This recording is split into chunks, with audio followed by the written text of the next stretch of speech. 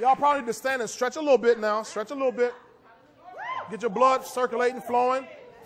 And while you're standing, let's stand in honor. Receive the man of God all the way from Frankfort, Kentucky, the capital of the great state of Kentucky. Pastor Dr. Philip Derber. Come on, give God a great hand tonight. Wonderful, wonderful, wonderful. Hallelujah. Woo! That was some fine dining right there. That wasn't no fast food. I could have sat under that all night. Praise God. You may be seated. Oh, my. I'm excited about hearing the rest of that. Woo-wee. Glory to God. Good to be with you all again. Praise God. It's just, you're my second favorite place to preach. Don't get upset with that, because I'm talking about my gang back home who's watching. Praise the Lord. And by the way, when your pastor comes to Kentucky, out of the park. Serious. Come on now.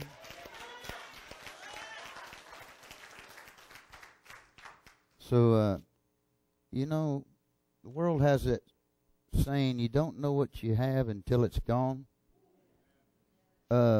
You need to really know what you have.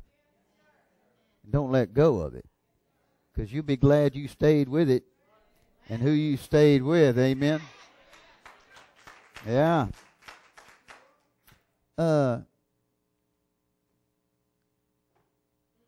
Tuesday night, as I was closing out praise and worship in Frankfort there, I just intended to get up and exhort the people on using the heavenly gift of tongues to praise and worship the Lord. Because you run out of English words. I mean, you just do. I mean, you can only say, you're beautiful. I praise you. I glorify you. I magnify. And you run out of words. But you don't never run out of morabashalarabakata. Amen.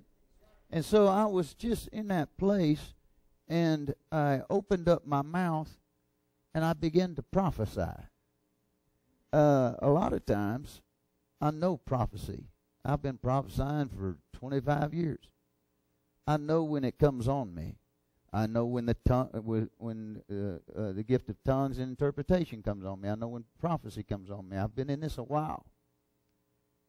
That one caught me off guard. And all I was going to do was talk to the people. Now, don't get me wrong. I see these people that say, well, it just come out of me, Pastor. And it was a crazy prophecy, you know what I'm saying? We know the Bible says that the spirit of the prophet is subject to the prophet. But you can get in a place of yieldedness. You can get in a place of surrender where God can overwhelm you to get something accomplished. And Tuesday night, I opened my mouth wide, and he filled it. And I'm not one, you know, just to have people hear prophecies and so on and so forth, but I really felt unction today to get my secretary to email it to me, and then emailed it to your media department to hear what the Lord said. You'd be surprised how closely connected the church in Frankfort and this church is. I mean, they've been there. They'll tell you, you guys are on a level of understanding that very few churches operate in. Very few. I go around. I know a lot that's out there, and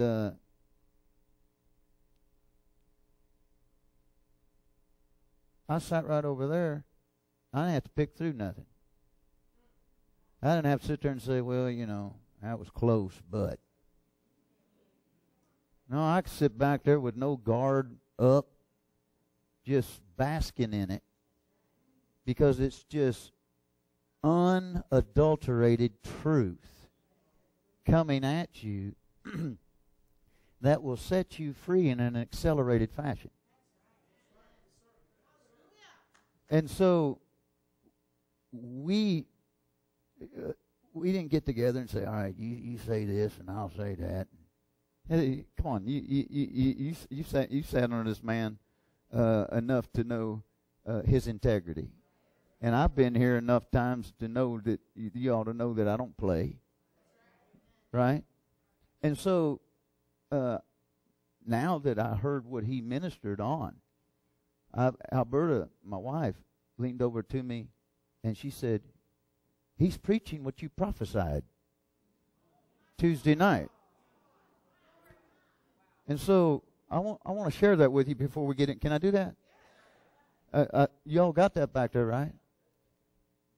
There's a place of rest, says the Lord, that remains for my people. A place that I've chosen. A place that I've determined. I've given you of my spirit, says God. Let my spirit lead you into those places that I've predetermined for you to rest and to be strengthened by my presence, by my counsel, by my comfort. Learn by my spirit how to use what I've freely given to you to rest in. I've given you life. I've given you newness. I've given you voice, utterance, to where you can leave all that tries to press in, all that tries to cause unrest, all that would try to throw you and get you off course. I have freely given to you. If you would use the gifts I've given to you, I've given you eternal life. I've given you my spirit. I've given you a heavenly language. I've given you a place where you can come and worship me at my feet unhindered, so that I can direct you, I can strengthen you, I can show you things to come. For this is the hour of great unrest in the earth. But my people shall have rest like they've never known before. In the midst of the weakening of the nations, my people will rise up in strength, rise up and soar with wings as eagles, and fly over all the unrest that is causing those around them to fall and crash. But I will send strength into my people that will cause them to rise up from weariness and overcome every obstacle that would try to trouble their rest. So use what I've given you, says God, and as you do, my spirit will remain not only in you, but upon you, says the Lord. Somebody shout unto God in this house. Hallelujah! Hallelujah! Glory to God. Man, I feel the anointing on that just reading that thing. You need to take that to heart.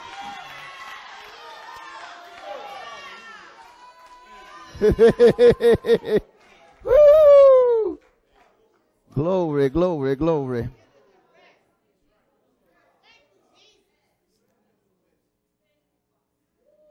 That's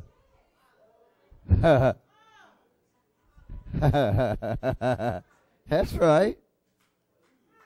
That's right. And that's what we're doing. We're laboring to enter into that rest. We're working this word. So with that in mind, I want you to go to Hebrews chapter 11.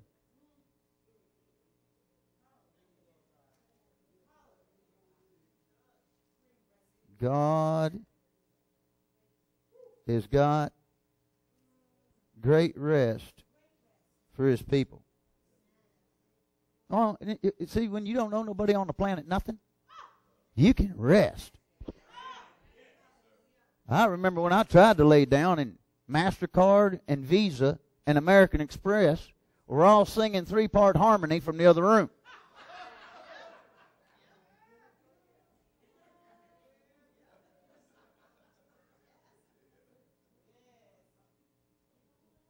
Thousands of dollars.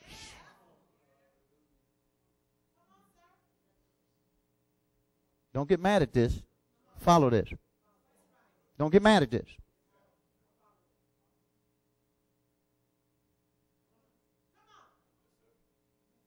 My Visa bill. I have a Visa card. I could take all of you around the world and back. We're not. Somebody says, is that part of the prophecy? Yeah.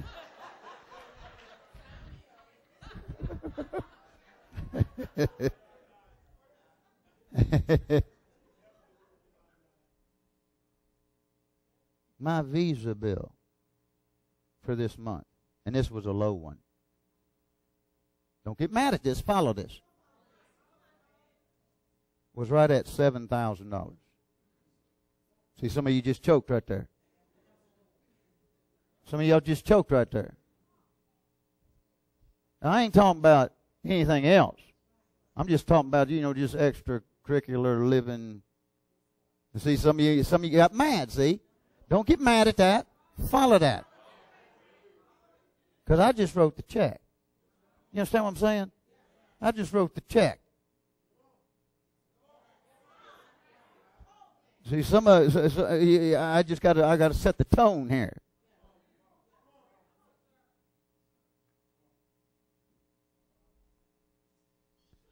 We ain't paid a dime of interest over 15, 16 years now, I guess. Not a dime of interest. $7,000 just on buying, doing whatever.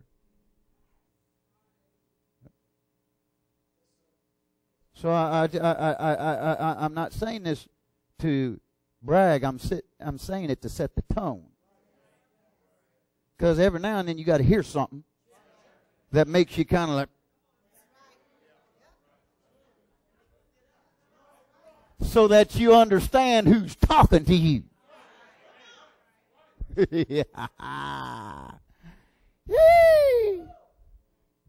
Hebrews 11, verse 1. Now faith is the substance of things. Of things. Now faith is the substance of things hoped for, the evidence of things not seen. Of things is talked about twice in this famous Word of Faith verse. It's talking about things.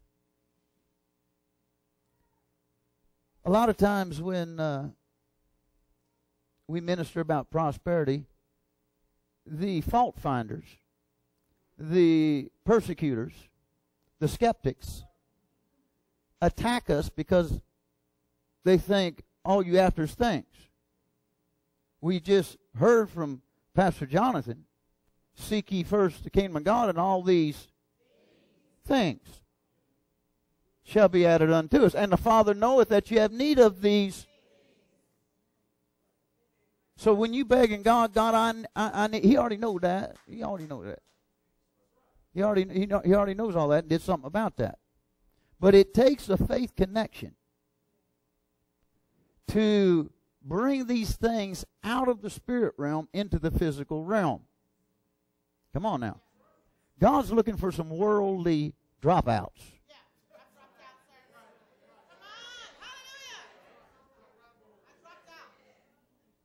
You know what a dropout is? You didn't finish. You didn't finish it. Dropped out. Said, back where I'm from, I'm back in country, Kentucky country folk, you know. And there are a whole lot of dropouts. In other words, they working on their daddy's farm. And you know, after they go through junior high, you know, they go through that, and then they get thinking, man, I make more money on the farm. I don't need all this. I don't need it. I know how to read a little bit, write a little bit. I know how to subtract, add. And they just drop out. They dropped out because they realized they didn't need what somebody else said they needed. I'm looking for some worldly dropouts.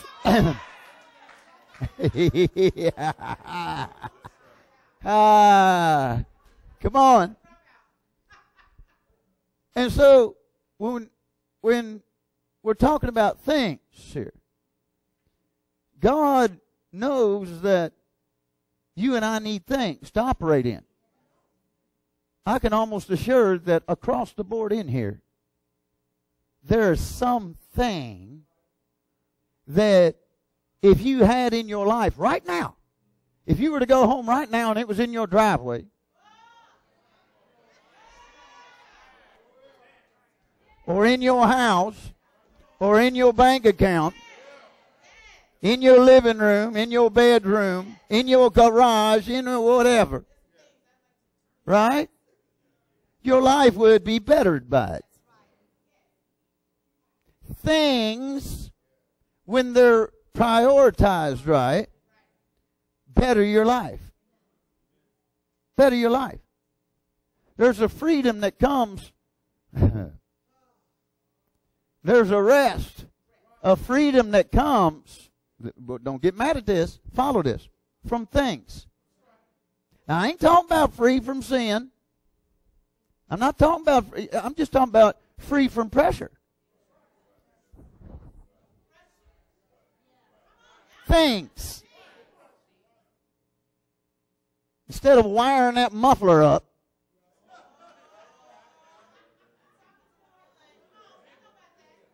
getting you some pop cans and fixing the exhaust. Come on now. All that mess. You getting one, you start it up and don't even know if it's running or not. Can't hear the thing. That other thing, man, she's going, everything shaking. Have to take the foot off the gas, you know, in the neighborhood. Just try to wake the whole block up. Here they come. Don't ask me how I know.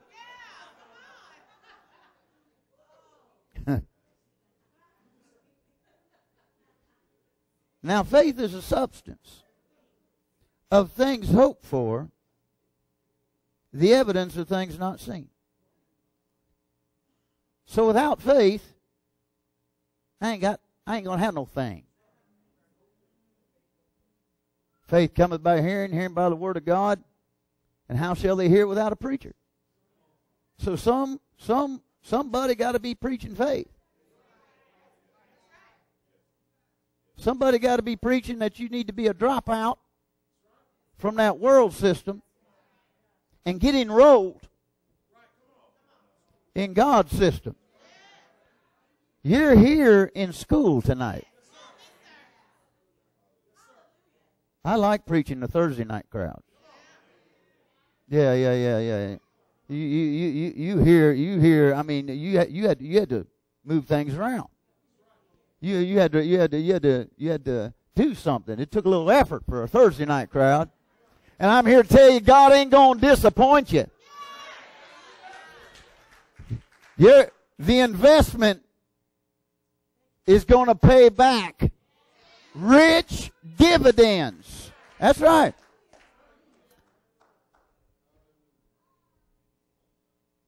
You all host us so well every time we come, and we're in the hotel, you know, and they got this big convention going on, you know, and it's all about how to make money and all this stuff, you know, and just I'm looking at all these all these Babylonian students. And I'm thinking to myself, and I can read them like a book. I told Alberta, I said, I could tell you this one what that I could tell you. And Pastor Jonathan texted me and said, hey, I'll be here just a few minutes. So we went down the lobby, and there's this lady. She had her material that she got in her conference, and the material was your power day. Your power day. My goodness. See, money is power. It is. It's not the power. It's not Almighty God. It's the almighty dollar versus the almighty God. There's no comparison. But it is power. Oh, yeah. You got money, you got power to a degree. Right? And they're teaching them your power day. But I know what they teach. They teach you need to be assertive. You need to be positive. You need to capture the room when you walk in. You need to not take no for an answer. You. It's all you. Right? But with God, it's all God in you. Right? So Hebrews 11 talks about there's a realm out there that we cannot see that contains things. It contains things. You know, I told you about fishing. You know, when you go fishing, you got evidence because you seen somebody else pull one out.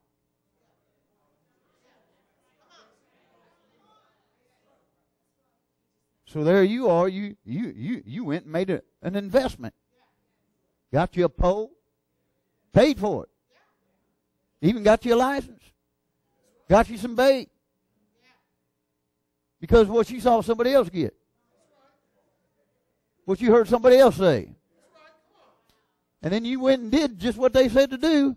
And sure enough, you pulled something out of there. Same thing in the realm of spirit. But you need somebody that's pulled some things out.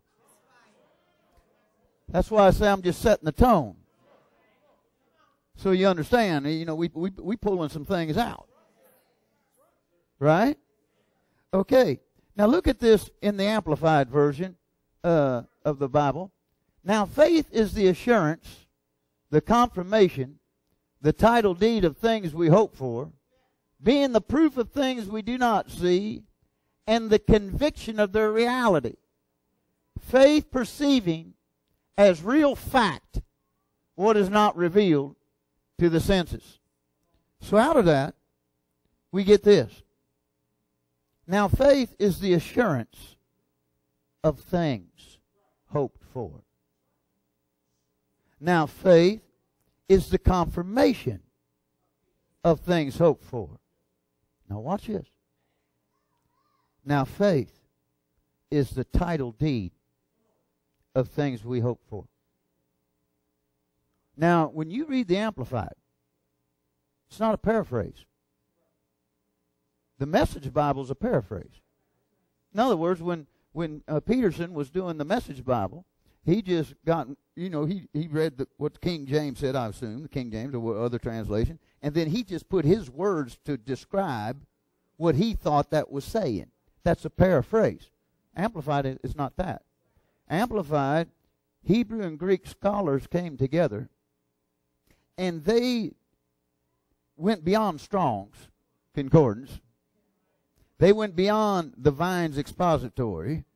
They went beyond these helps that you and I commonly are used to, and they dug deep into the Hebrew, deep into the Greek meaning to pull out and amplify what it actually said. So we're not reading a paraphrase. This is what the Greek, in New Testament Greek, this is what the Greek actually says. And the Greek and I'm pulling this part out. The Greek says, now faith is the title deed. Oh, yeah. Well, I can see by your enthusiasm that maybe you don't know what a title deed is, so let me give you the definition of that.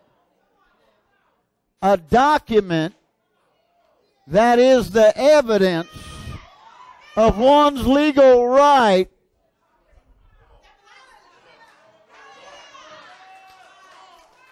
to property.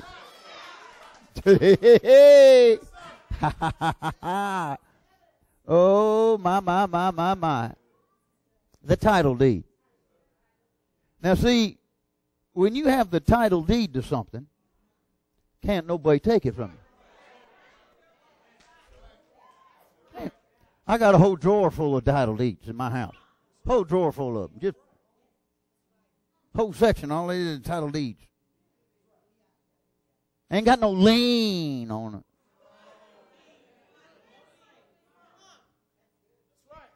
And there's some. I see you brothers with that lien on. There's a reason why you got that lien on. Because there's a lien on that vehicle.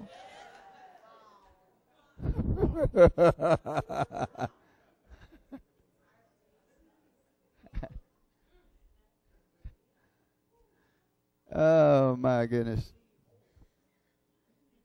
Title deeds. When you have the title deed, then can't nobody mess with it. You can do with it what you want.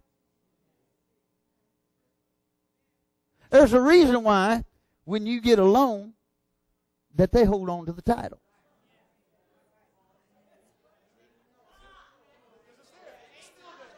Because you don't own it. You don't own it. You can go and wash that thing, wax that thing, drive that thing up in front of your family reunion and say, look at my car.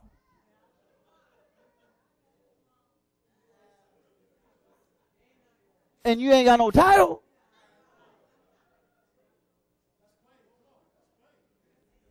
See, back home where I'm from, I was raised in the era of muscle cars. In the 60s and 70s, and we had this quarter-mile strip. No, I ain't talking about it at the race strip. I'm talking about out on a country road. I'm telling y'all at the race strip, y'all. I'm talking about out in the country.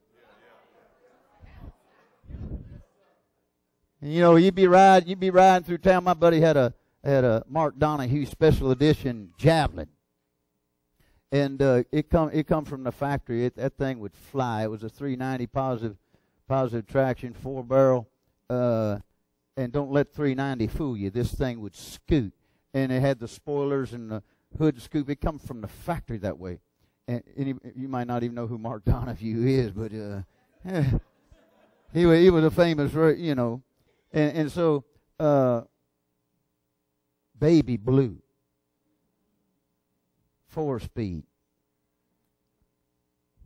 Hurst Competition Plus shifter, and we're riding through town, and another guy that we knew, how you all might not do that down here, but back in the day, we'd pull into a parking lot, after, like, say, the gas station closed down, and, we'd sit there and, we'd just sit in our cars, and just, oh, okay.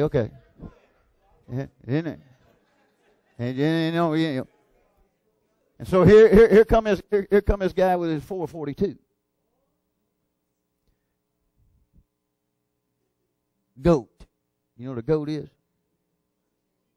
GTO. Hey, we got a little something going on in there. Come on, man. He running his mouth. What's that thing gonna do? And I look at my buddy and said, you going to let him talk to you like that? Yeah, get on. He hollered back, you want to run title for title?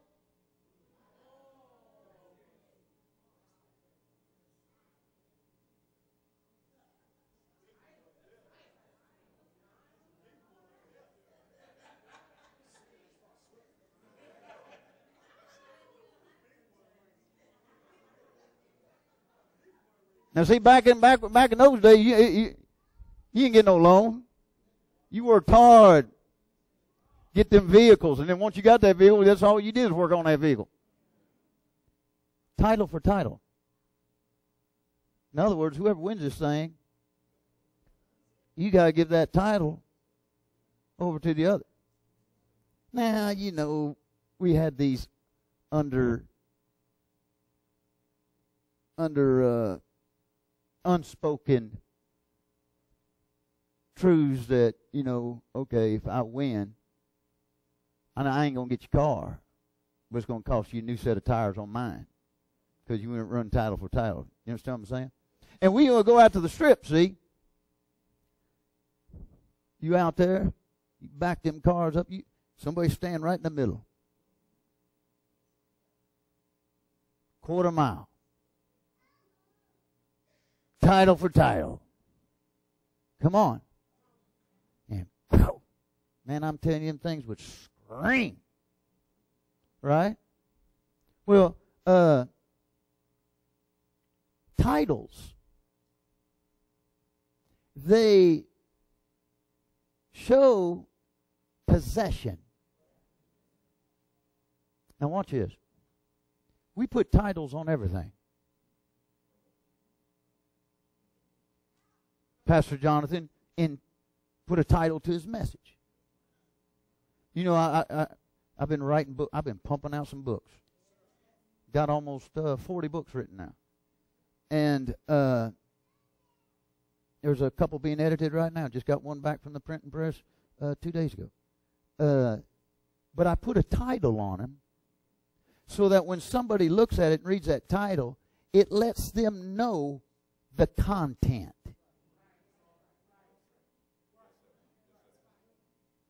In other words, if you're walking through something in your life in the area of healing, right, then you probably don't want to look and read the rapture book.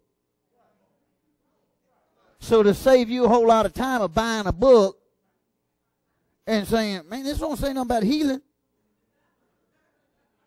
I put a title on it so you can just move right on past that and find you shall recover. The title, come on, the title lets you know the content. Well, the world's after all kinds of titles out there. You know, they want letters in front of their name and after their name. Everyone looking for a title.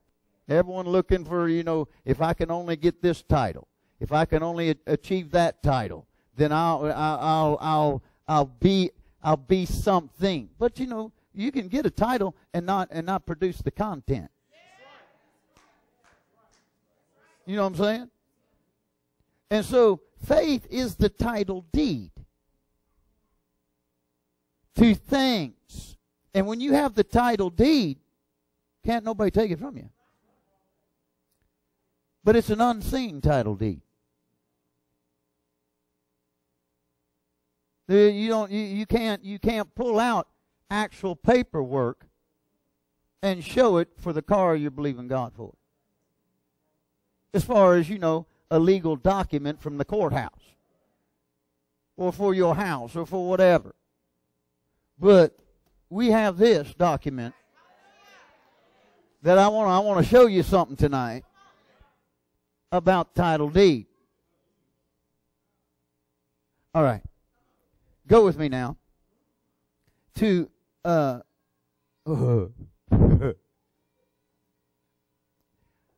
my. Yeah, we'll just go there. John 19. Yee. Don't you love the word? $7,000 on his visa. Just setting the tone. There's a lifestyle out there for you and I. Come on. In John chapter 19,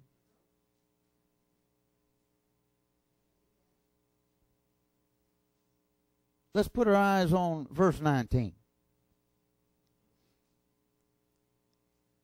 And Pilate wrote a what? And what did he do with it? He put it where?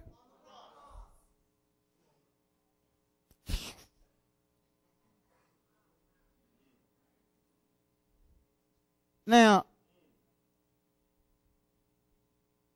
the preaching of the cross is foolishness to them that don't believe. But unto us that believe. Got any believers in here? It is the power of God. Now, everything that Jesus did has significance. Everything. Everything. You know, when they took his robe from him, remember that? And they, you know, that was his robe of his robe being taken, so we could have the robe of righteousness. The crown rammed on his forehead, representing the curse around his mind, will, and emotions. Come on now, so that we could be crowned in the glory of God, be free. All these things is Jesus became something he never was, so that we could become something we never were. He became sin, that we become righteous. He became poor, that we become rich. Come on. He became a curse, so that we be blessed. Everything that he took on the cross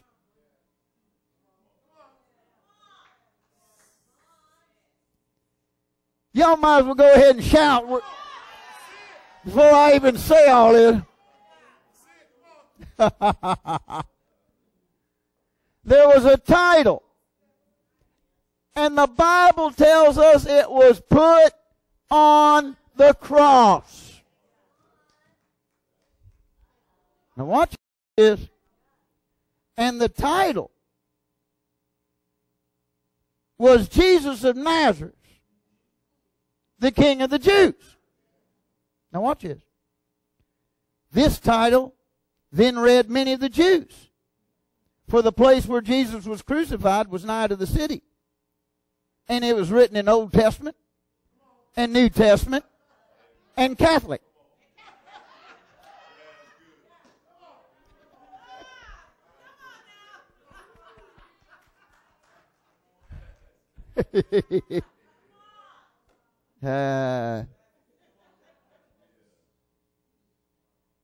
It was written in Hebrew, Greek, and Latin. Those were the three prominent languages that would cover everyone that would ever pass by there. Now watch this, 21. Then said the chief priest, it shows you my level. Right? But still, when he walks in, I'm like this. On the inside. I'm standing like this with her, but on the inside, I'm like. So he comes in there, and the instructor introduces, and so he starts with the brown belts. And he is whooping these brown belts like they ain't never knew anything. And these brown belts were they're on the verge of being black belts. I mean, they some sharp dudes. This wasn't where you pay enough money and they give you a belt, like it is these days, you know. You know, to where everybody's black belt these days. Everybody, I got my black belt. You know, but there's probably about 25, 30 of us in this class, and he's just going through one right after the other. Now, if you've ever sparred before, 1 round, 3 rounds, 5 rounds, it takes a lot out of you. He's going one right after another, after another, after another, after another. I'm thinking to myself, my goodness. And so comes my turn. You sure you want to hear this?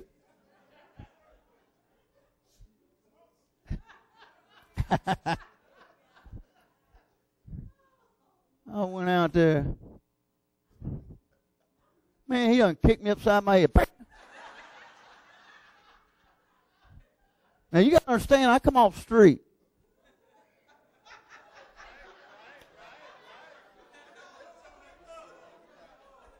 You don't hit me upside the head and at least not know I was there. I'm going to bite, scratch, kick, swing, hit, spit, cuss. I'm going to get something in there.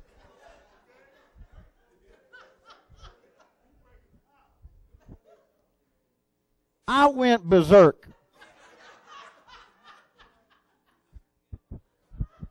Windmill, you know.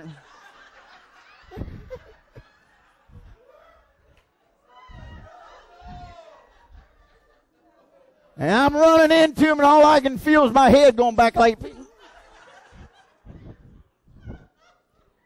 And the instructor said, "Stop!"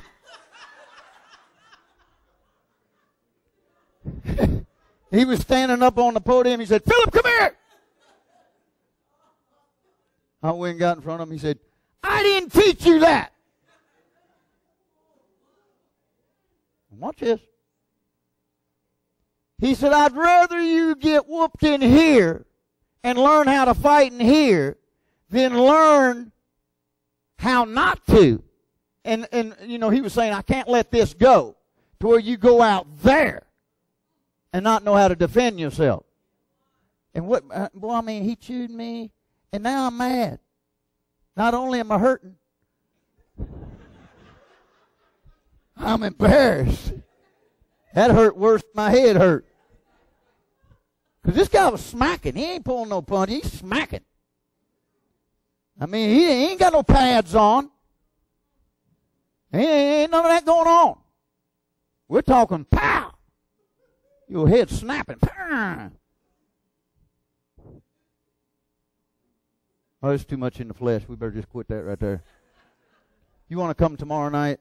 And oh, you want to hear the rest of that? So he chews me out in front of the whole class, and I said, "Okay, all right, with your bam bam self." Now I don't know if he was just tired or what, but I got in front of him, and he threw a side kick, and I grabbed it right here, and when I grabbed it, I went bam. I didn't know Bam Bam didn't have no cup on. My instructor jumped up and said, "Yes!" He loved it. Bam Bam didn't think so. He beat me all over that mat. Out of that entire class, I was the only one that got a hit in on Bam Bam. That was my claim to fame. All them katas, all that stuff when there wasn't nobody there, didn't do me a bit of good. Come on now. See, you can shout in here all you want to. But Pastor Jonathan and Pastor Kim, they're teaching you how to handle it out there.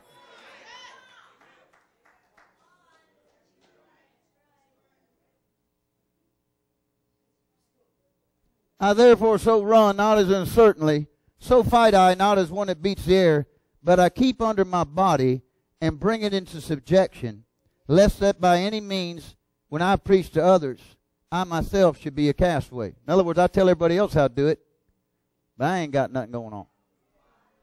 There's all kinds of Christians like that. Echoes. They just, oh, you know what Pastor Jonathan said? Now go on and do that. Well, they'd have a tendency to believe you if you were doing it too. Come on now. Come on now. Now I'm closing right here. I know I've gone long, but bless God. some title deeds are going to come forth in here. Y'all need the title deed of this property right here. Come on. This year. Now, listen. When, but you could. I'm saying you're going to train for it. If I'm just saying what we're doing, you know, your man of God will instruct you in that. But what I am saying is you are entitled by the King of Kings. Now, faith is the title deed of things hoped for. Did you get anything out of that? Yes, give God praise. Hallelujah. Glory, glory, glory. Glory to Hallelujah. God. Hallelujah. Well, praise God, everybody. Hallelujah. Well, we're training for the title. That's right. We're training for the title. Yes, sir. And I think it would be silly of us not to join in. Because 40 days of consecrating ourselves, setting ourselves aside, training, it always pays off. It always pays off. So we can join in on Monday. That's not a problem at all. Amen? Well, listen, we got a good start tonight.